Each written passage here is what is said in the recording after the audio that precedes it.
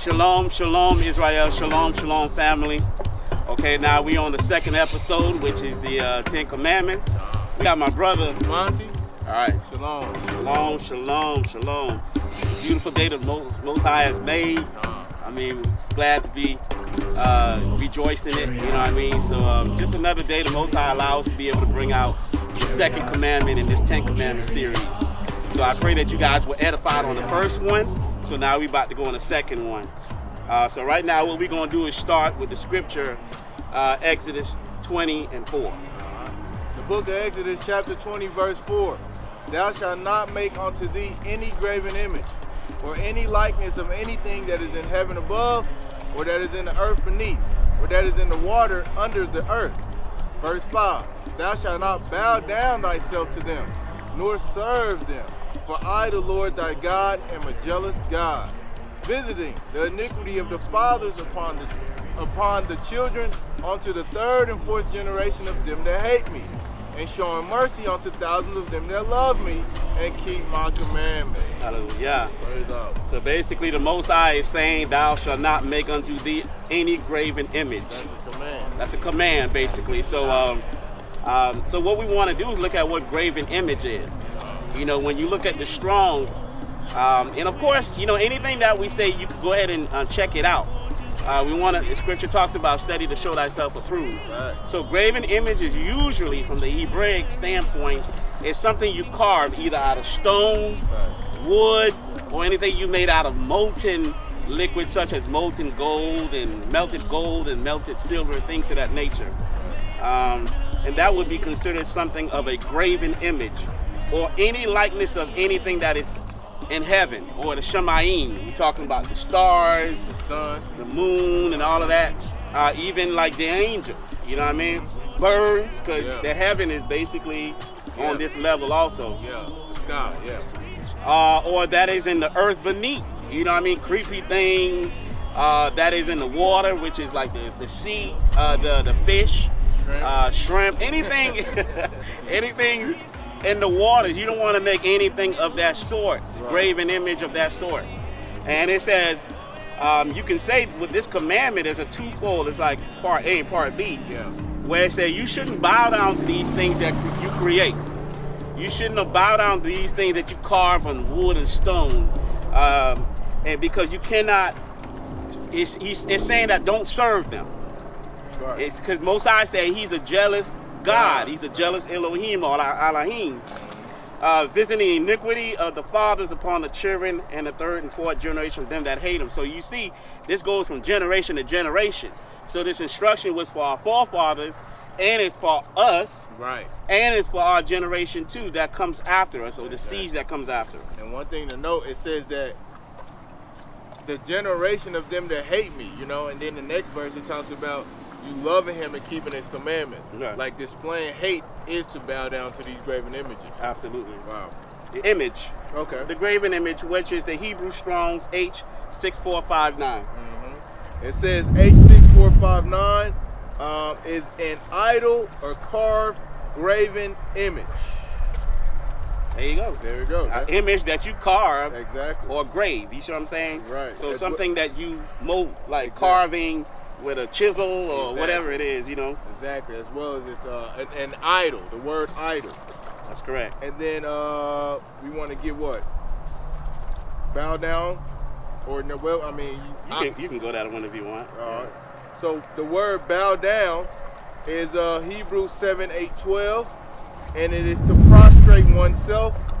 It is to bow self down, fall down, beseech, reverence, make to stoop, and worship. So he's saying don't worship none of these graven images or idols. The serve them, because he says nor serve them, is Hebrew 5:6-4-7. It is to work in any sense, by implication to serve. Also it has the word enslave. So don't make yourself enslaved to a graven image or an idol. Hallelujah. So if you want to enslave yourself to be a servant to somebody, you want it to be what? The Most High. The Most High. He say, don't bow down to any of these graven images that you yourself what? Carve or molded together out of either wood, stone, and things of that nature. Yeah. All right, well, let's go to Leviticus 26:21, because we kind of want to see an example of that. You know, because one thing is to have the laws, like we say in the commandment, but let's see what are the commandments, what are the what do you call it, an example of what it's talking about. Yeah.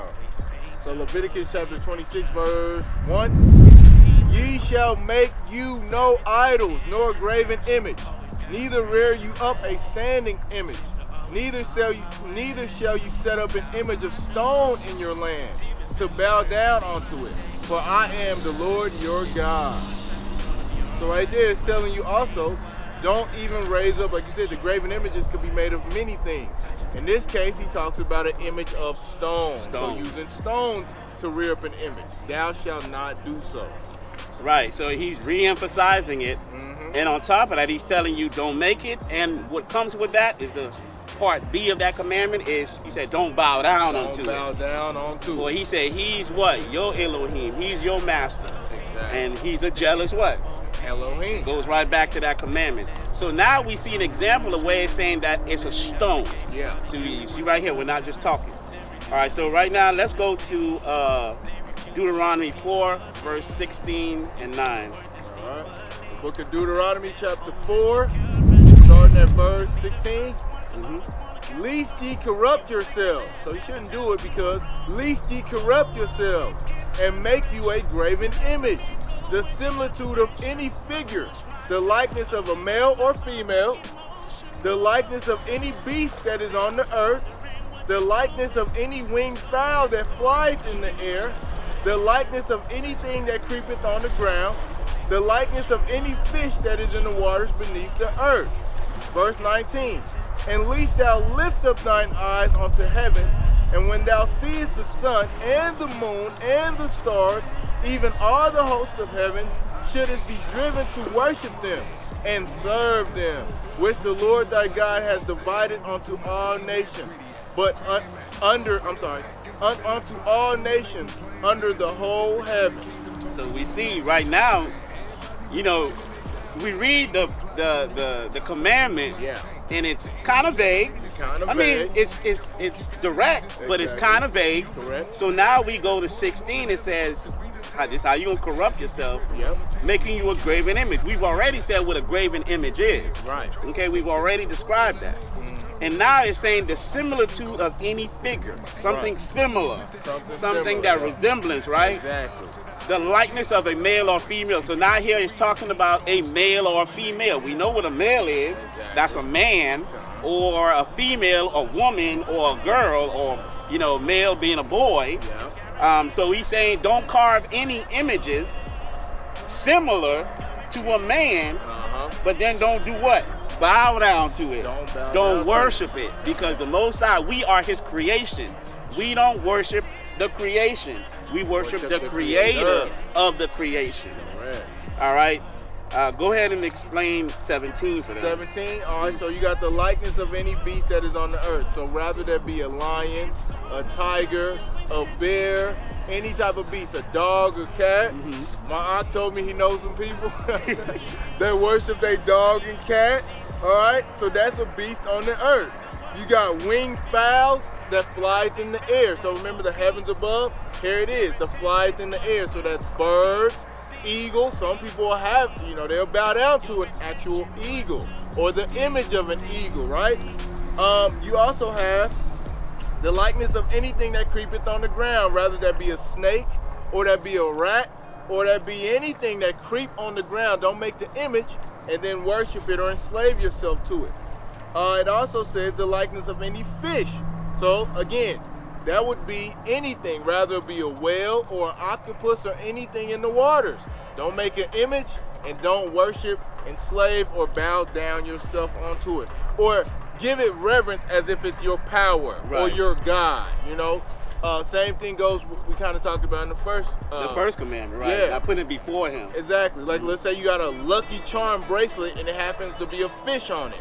Or let's say zodiac signs. You'll worship the image of your zodiac sign, saying that it gives you power and, you know, it controls your life and so and so. Don't worship the crab or whatever your zodiac sign is. Any of these images that just happen to be falling into this specific scenario. Same thing even with the sports teams. People will worship the sports team, but guess what? There's a graven image that the Most High has forbidden. Right. And you know, in this world, there's always an image to give it power. You see what I'm saying? And so when, just like he was saying, the zodiac signs, that falls into Deuteronomy 4:19. Yeah. He said, "Lest you lift up thine eyes unto heaven, and when thou seest the sun, the moon, and the stars, even the hosts of heaven, shouldest be driven to worship them and serve them, which you who had given divided unto all nations unto the whole heaven." He gave the nation that stuff. They're the ones that falls and dismayed by these things. You see what I'm saying? Like worshiping stars and moons. And then we as Israelites do the same thing. We end up falling into idolatry with these zodiac signs and the sun god, the moon gods, the sea gods. You know what I'm saying? You know, you see a lot of that in the Greek mythology, in the Greek culture. And they're the ones that worship these creations, these celestial bodies and things like that. So the Most High said he don't want us doing that. So see, here's an example. That's like the mermaid. Right, the Little Mermaid, or you got like you said Greek gods. What comes to my mind is what's the one? He's the similitude of a man, but he controls the water, but they call him something else this day.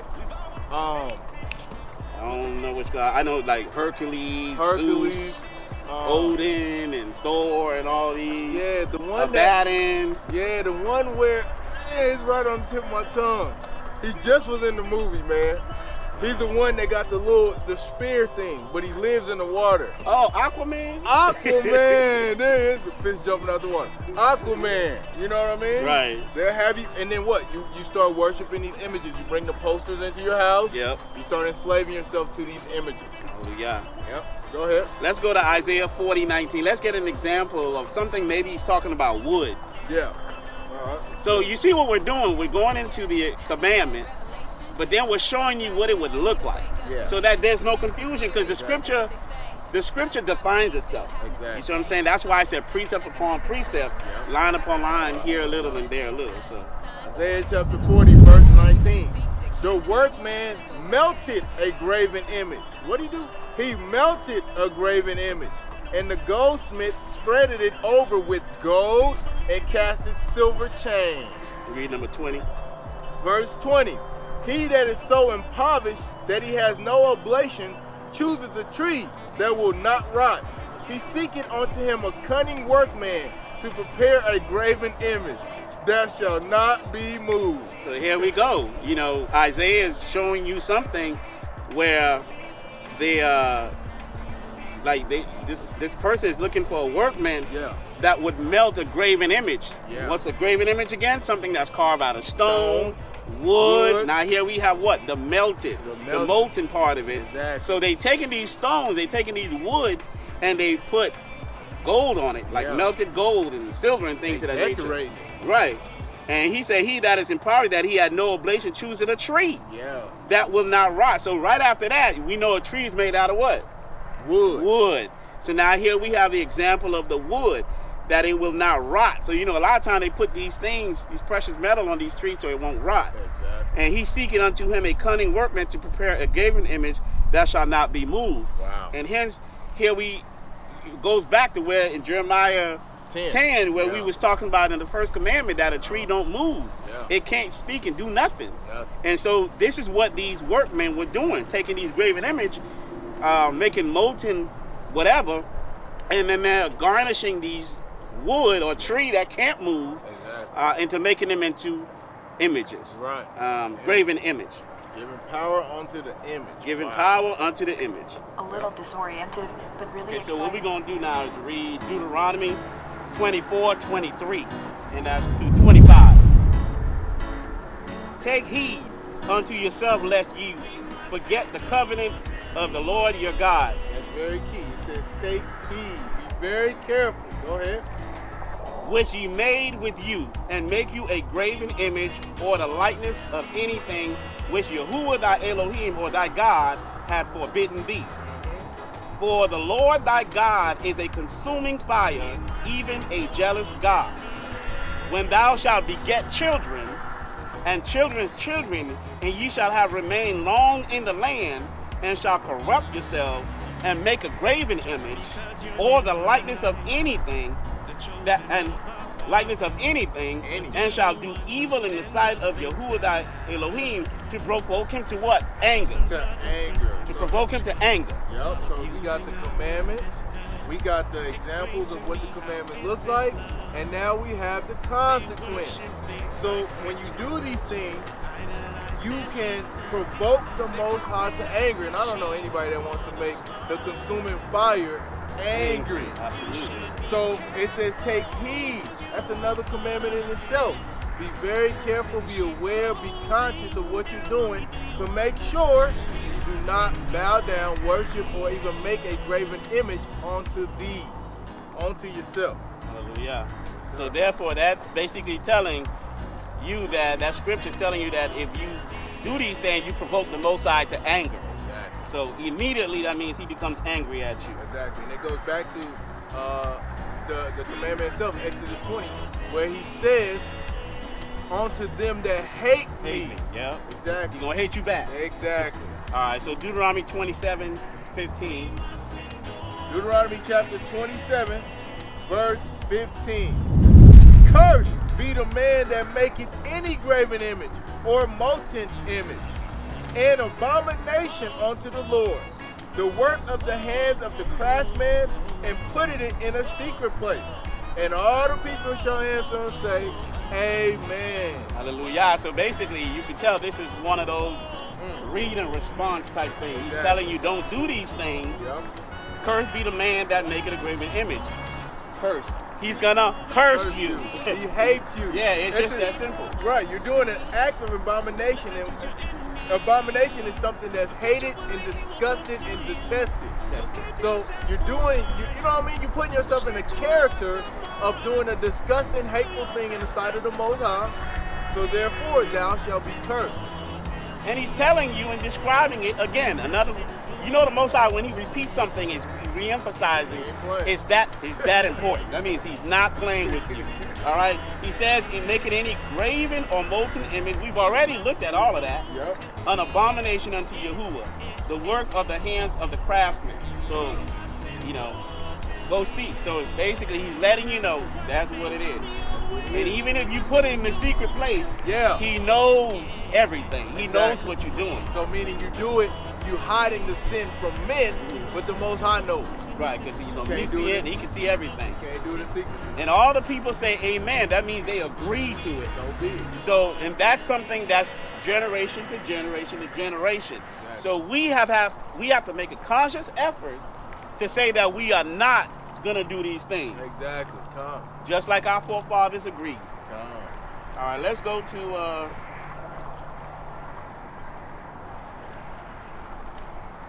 Psalm 97, 6 and 7. Psalm 97, 6 and 7.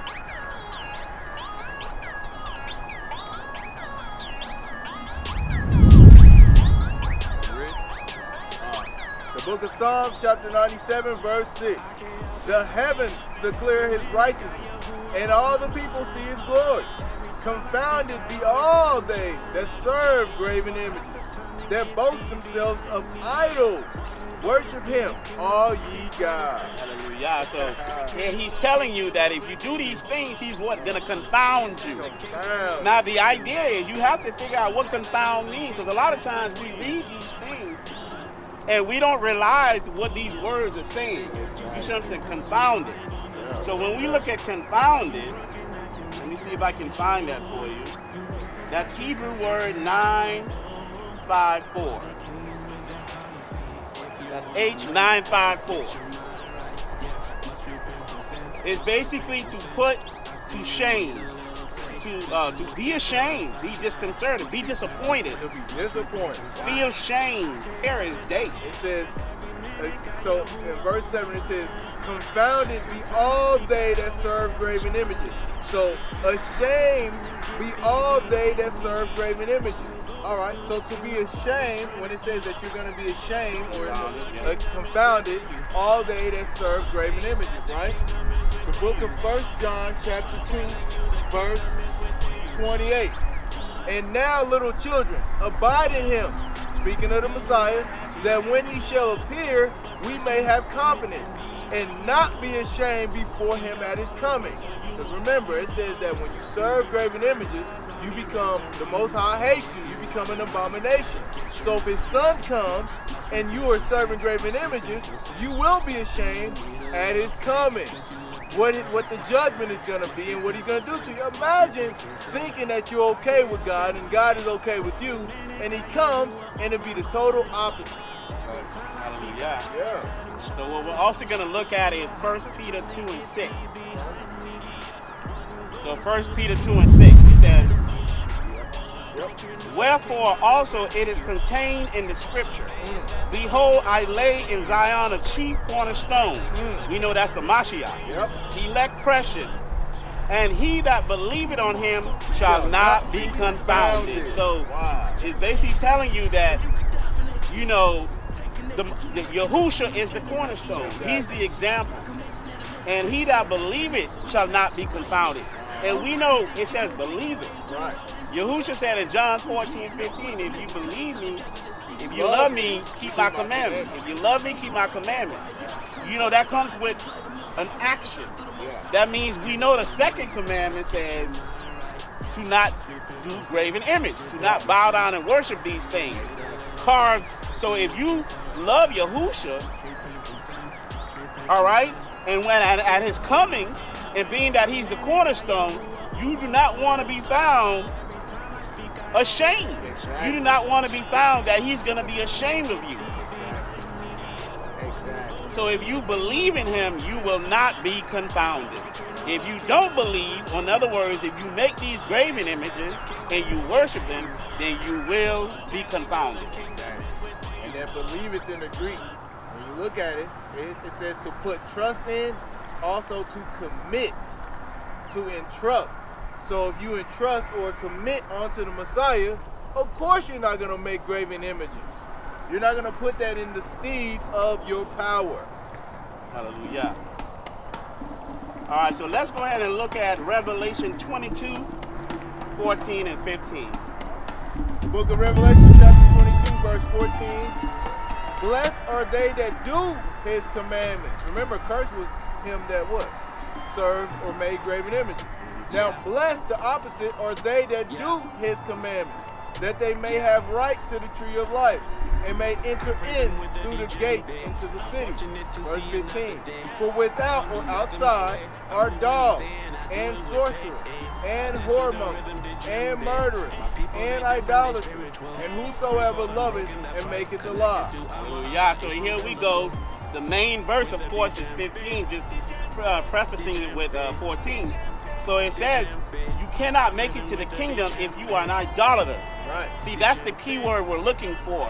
You see what I'm saying? Because in the second commandment, someone who worships other idols and make graven images, they're called idolaters, because you're worshiping other gods. So we know an idolater will not make it into the kingdom. So that's why he said you'll be cursed if you do these things. Now, like he said, Monty said, you are considered blessed if you don't make graven images or bow down and worship to these. Then your chances of making it to the kingdom is much higher. Exactly. Hallelujah. You're off the character or that checklist off that idolatry part right there. Let's keep going with the consequences, because you know Revelation 21 and 8 is what we want to read. Revelation chapter 21 verse 8. But the fearful and unbelieving and the abominable and murderers and whoremongers and sorcerers and idolaters and all liars shall have their part in the lake which burneth with fire and brimstone, which is the second death. So as you can see, more consequences. So now, if you make graven images, molten, stone, wood, whatever have you, worshiping people, likeness of the heavens, beneath, on the earth, beneath the earth, and in the seas, he's telling you your chances are in the lake. You're gonna make it into the lake of fire. And you know, in today's terms, they call that hell, right? Exactly. that type of hell. We know there's several parts in hell, but the lake of fire, which means you're gonna burn in that for eternity. For everlasting. I mean, we don't want to take that chance because Mosai say he's a jealous Elohim. He do not want you worshiping other gods. He do not want you carving molten wood and stones and using molten images and serving them above him. He don't want you putting these things above him. And so therefore you want to abstain or stay away from graven images so you won't make it to the lake of fire. Yeah. And what's key here, or what's something to notice, is if you make graven images and worship them, you make about three of the listed here. You got abominable because it's hated. You got idolaters because you're worshiping idols. And you got whoremongers, technically, because we know the Most High uses the language that we're, you know, the husband and the bride, and that Israel has committed spiritual fornication. So you commit spiritual fornication when you worship graven images as well as idols. Hallelujah. And this thing can be very, very, it's a serious matter. Yeah. Let's go to Revelation 9, verse 20 and 21. Setting the scene, we know this is after the sixth trumpet, and where the army coming from the east. And this, you know, where it's talking about the sixth angel, where it sounded. Go ahead and read that. Revelation chapter 9, verse 20. And the rest of the men which were not killed by these plagues, yet repented not of the works of their hands, that they should not worship devils and idols of gold and silver and brass and stone and of wood, which neither can see, nor hear, nor walk. Neither repented they of their murders, nor of their sorceries, nor of their fornication, nor of their theft. As you can see, I mean, you're talking about a third of men. A third of men killed. Even in that time, won't repent. You know what I'm saying? And it talks about the idols of gold and silver because they're so convinced in their mind. Yeah. You know, a lot of times when you operate in that mind and when the Most High confounds you and turn his back on you and he leave you with a reprobate mind, even back then, even later on in the future, he's telling you people are going to still see these things, all this stuff happening, men being killed, and still won't repent. So right now, that's what we need to do. A lot of times, what we need to do is repent. Look at yourself, examine yourself to see if you are doing these things. Exactly. To see if there's something that you're holding on to, something tangible that you are putting before the Most High. Exactly. All he's asking you to do is repent from that. Put me first, the Most High is saying, so that he don't confound you, so that he doesn't abhor you or detest you because of these abominations, so that he doesn't hate you or be ashamed of you. You see what I'm saying? So that you don't provoke him to anger. You become an enemy of God. Become an enemy of God. Hallelujah. What kind of fight is that? A losing battle. All right, let's go look at another example of this. 1 Samuel 15, verse 23. 1 Samuel, what chapter was that? 15, verse 23. 1 Samuel chapter. Go ahead. Yeah, setting the scene. This is when Saul's disobedience. Okay. When Saul, you know, the Most High gave Saul a commandment, and he basically disobeyed the Most High. Exactly. You know, we're not going to go into all of that, but make sure you read the entire chapter of 1 Samuel chapter 15 to see how the story lands up, so that way you can see the context. But right now, we're going to go into the example of what happened. All right. Verse 23 and 24. For rebellion is as the sin of witchcraft, and stubbornness as iniquity, and idolatry. What? Stubbornness is as iniquity and idolatry. Because thou hast rejected the word of the Lord, he has also rejected thee from being king. And Saul said unto Samuel, I have sinned, for I have transgressed the commandment of the Lord and thy words, Why? Because I feared the people and obeyed their voice. Wow. Right. So, you know, this is something that, you know, we may go through in life where you are stuck at a crossroad and you have to make a decision. Are you going to choose tradition? Right. Or are you going to choose the word of the Most High? Right. And when we say choose tradition, we're talking about maintaining Christmas. Yeah. It's the Christmas tree, maintaining Easter, the Easter egg after Ishtar. You see what I'm saying? Maintaining all these different customs in Christianity or whatever other religion that keeps us away from the Most High. Separate. And all it is that even though you've not specifically or personally crafted these graven images, but the images have been set before you throughout history and turned into customs and traditions. And now we're holding on to these things. So we see where in his stubbornness, he called that idolatry. So that puts you right back on the list on the path to hell. Exactly. Idolatry. Absolutely. Stubbornness. And also, you take a look at this, he said he feared the people is why he rejected or disobeyed God. Okay, so if you fear the people or you fear how your image looks to other people, then you can be caught right in the same idolatry. Like he's saying, if you're so used to being in this custom or tradition with your family, and now you hear the word of God and you know what's right according to the word of God, will you fear the people and and disrespect the word of God because of the people or because of how your image is? What about if you've been changed to a lower state because of the image you used to have? Will you disrespect the word of God because of you fear how the people will perceive your image now? All that is idolatry. right, the scripture talks about the Most High hating pride, hating a prideful person. So when you are, every one of us has been at least in a situation where you have to make a decision. You see what I'm saying?